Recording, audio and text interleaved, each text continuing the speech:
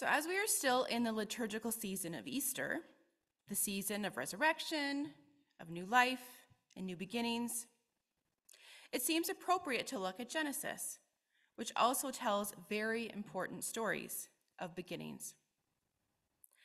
Throughout Lent, we entered into Jesus' story, and now we get to go back and look at the start, the beginning of the chronicle of God's people.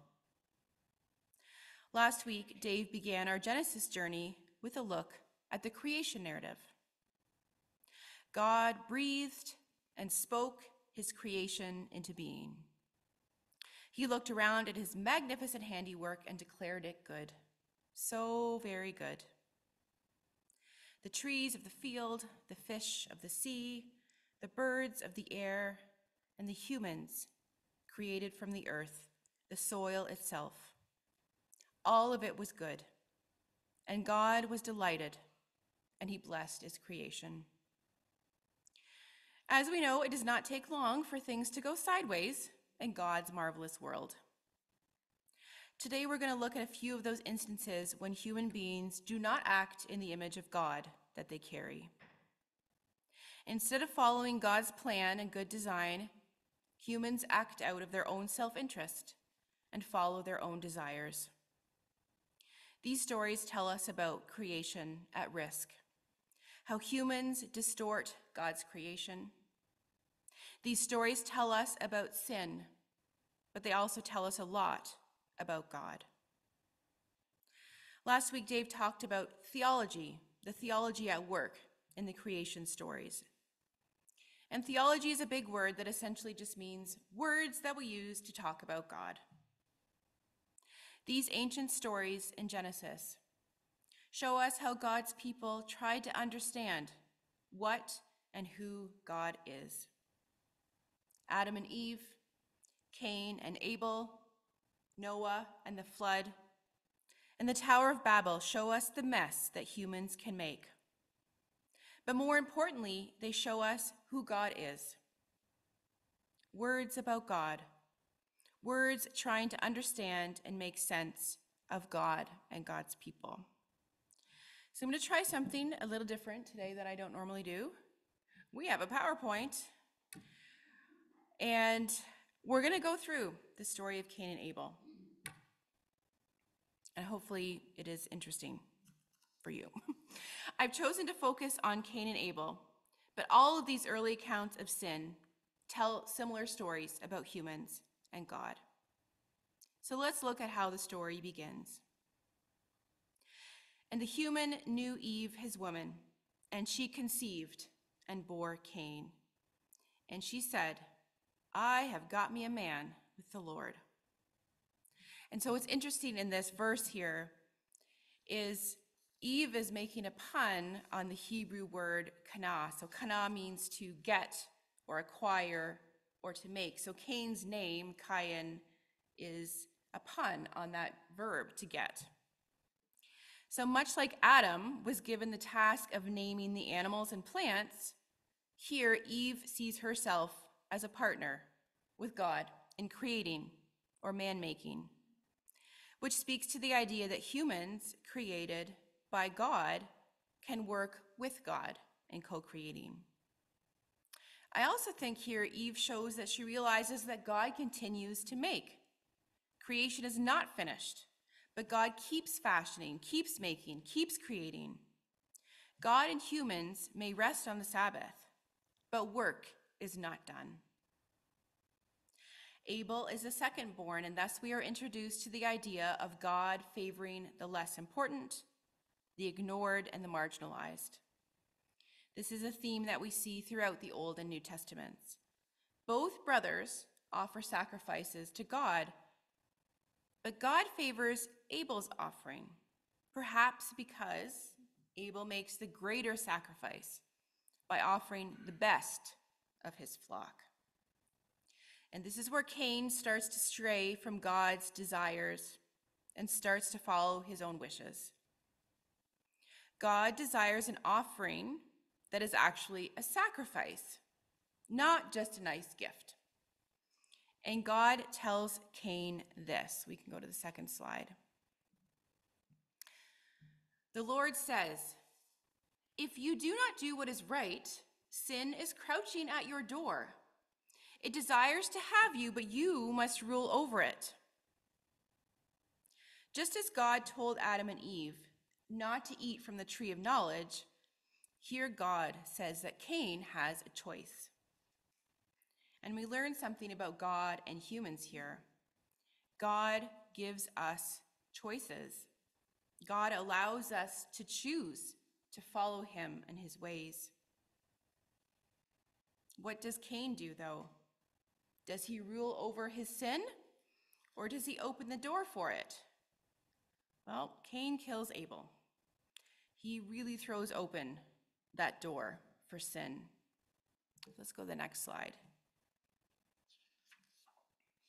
This is where it gets a little weird for me. The Lord says to Cain, "Where is your brother Abel?" "I don't know," he replied. "Am I my brother's keeper?" And the Lord says, "What have you done?" So what does God know here? He must know what's going on, right? Is God testing Cain? How do God and Cain respond to this tragedy? Both God and Cain have curious reactions to this episode. God curses Cain. The consequence of Cain's devastating sin is a curse. God tells Cain that the land will no longer be fertile for him. He will no longer have a home farm, but is cursed to wander as a nomad. And if you remember Dave's sermon last week, or if you've been part of the Dazed and Confused group, you know that Dave talks about this a lot, that when Genesis was written or compiled is a product and a response to the exile. So a lot of what happens in the Old Testament is the Israelites processing this idea that they're loved by God but also sent into exile. The idea that the big curse Cain must struggle against is wandering or exile, which makes sense in that context. The Israelites are looking back at their beginnings, and they're trying to find words to understand how and why God is the way he is, and also trying to understand their place as God's chosen people. And here's what I think is the biggest takeaway from these early stories of human sin and people straying from God's ways. Yes, God curses Cain and sends him away. Yes, Cain is devastated by this, of course. He's shattered by his own actions and by God's curse. Cain says that to be hidden from God's presence is like a death sentence. Because he is hidden from God and no longer protected by God, Cain thinks he will be killed. Let's go to the next slide. Cain says, "My punishment is more than I can bear. Today you are driving me from the land, and I will be hidden from your presence. I will be a restless wanderer on the earth, and whoever finds me will kill me." And there we go. Being sent away from God is the absolute worst. This is the punishment. This is the curse. This is also the consequence for Adam and Eve and the builders of the Tower of Babel. But here is also where we see the greatest character of God, his goodness and mercy. Cain cries out to God because he's afraid. "God, people will kill me." How does God respond? Let's go to the next slide. The Lord said to him, "Not so. Whoever kills Cain will suffer a sevenfold vengeance." And the Lord put a mark on Cain so that no one who came upon him would kill him. God's mercy and goodness toward Cain is not what Cain expects, not what he deserves either. Cain has sinned in a pretty big way. He killed his brother. That was not what God desired. And yet, after all this, God puts a mark on Cain to protect him. Mercy, goodness, compassion. But you, O Lord, are a God merciful and gracious, slow to anger, and abounding in steadfast love and faithfulness. You can go to the last slide there. Think of Adam and Eve. God tells them that the consequence of eating the tree of knowledge is death. They ignore God's will and eat from the tree. But do they die? No, they don't. They're cursed and sent away, a lot like Cain. But God is so merciful. He makes them clothes. He dresses them. Think of Noah and the flood. The Lord saw that humanity was so totally evil that their evil and violence had infected all of God's creation. And yet, God cannot bring himself to totally destroy. He saves Noah and the animals. Humans start building a tower, thinking they can reach God or be like God. But this is not God's desire for humans. Does God kill and destroy? No.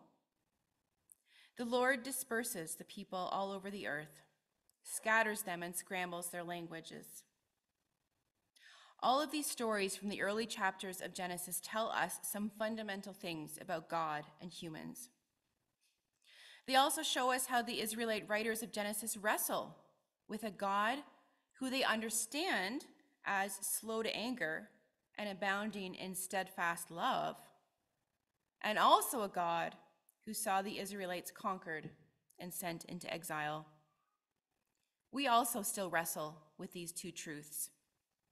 God is good and bad things happen. We, like Adam and Eve and Cain, experience sin and the consequences of that sin. But we also experience and trust in God's goodness and mercy.